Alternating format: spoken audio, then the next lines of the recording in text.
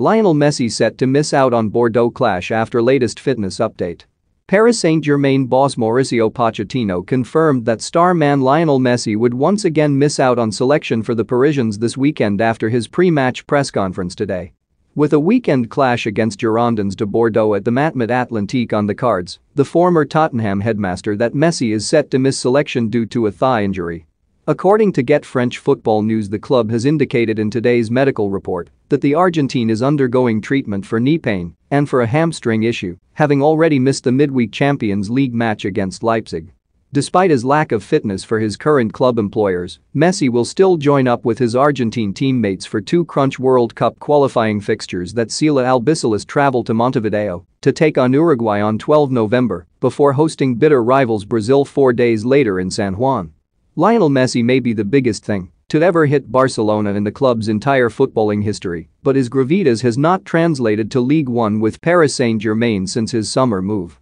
Thus far, the Argentine legend has yet to register a single goal or assist for his new club under his compatriot headmaster. He has been influential on European nights, however, scoring once in a 2-0 win against Manchester City and then adding a brace against RB Leipzig. But Messi has featured just 5 times from a possible 11 matches since he was reunited with former clubmate Neymar, and his fresh fitness concern means he will already have blown through